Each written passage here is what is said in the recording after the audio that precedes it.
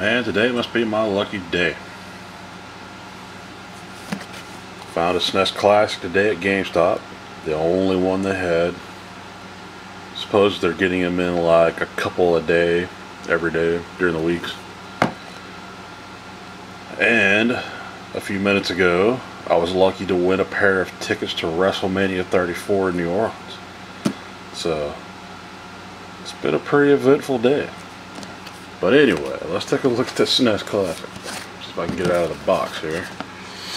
So there's all the games that are on it. I'm sure everybody's already seen everybody else's unboxing videos, but I figured what the hey, I finally found one. Since I refuse to pay scalper prices. Here locally there are two of them on Craigslist. One guy wants $200 and another guy wants $250 for his. And they can keep them. So what we got on here? We have Mario RPG, Mario World, Contra 3, Zelda, Link to the Past, Star Fox 2, Yoshi's Island, Super Metroid. Actually, I own most of these games. Now, some of the big expensive games like Earthbound I don't have, Secret of Mana I don't have, Mega Man X I don't have, but most of the rest of these I have. But I buy these as collectibles. I have the NES Classic as well. And that was just luck that I managed to get one that morning when they first come out.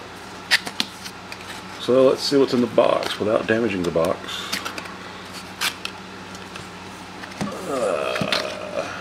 Now you're playing with superpower.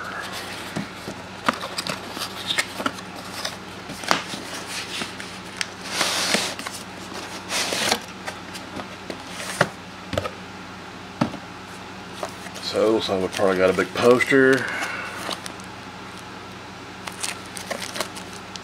and some instructions that nobody needs.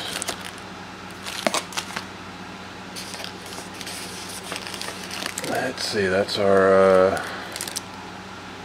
USB power connector, just a USB connection, phone charger.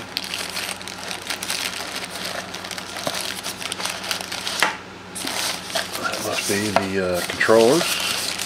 They actually put about, what, 5 feet of cord on them this time.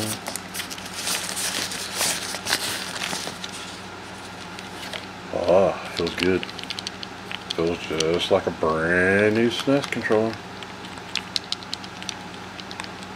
Feels really good. With a good D-pad.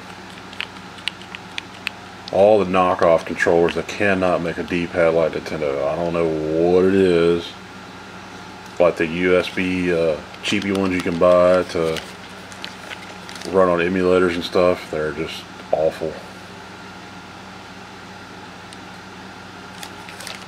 Very cool.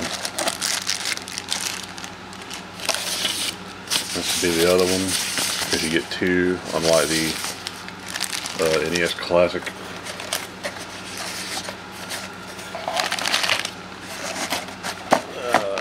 What our HDMI cable and our USB cable to power it with. And here's the main attraction. It's so tiny. Oh, ain't it cute?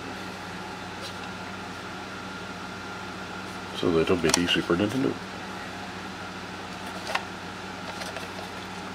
The Super Famicom actually looked better than this did. I don't know why Nintendo chose this design for here in America, but they did.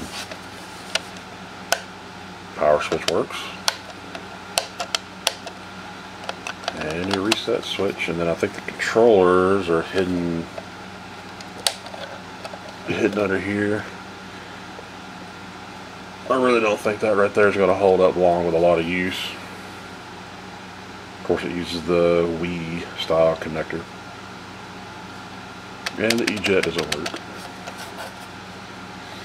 But yeah, very cool. 80 bucks. Some of the games that are, I mean, it's emulation, of course, but some of the games on here cost. You can buy two of these for what the game cost. I mean, like Earthbound is super expensive, especially if you get the big box version. Which is weird because I remember Earthbound being on the discount racks towards the end of the Super Nintendo era.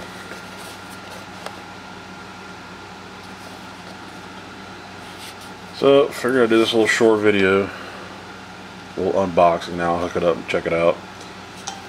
Plenty of those videos out there if y'all want to see what all's on it and how it looks and how the emulation is. Looking forward to playing Star Fox 2. Alright, catch you guys in the next one.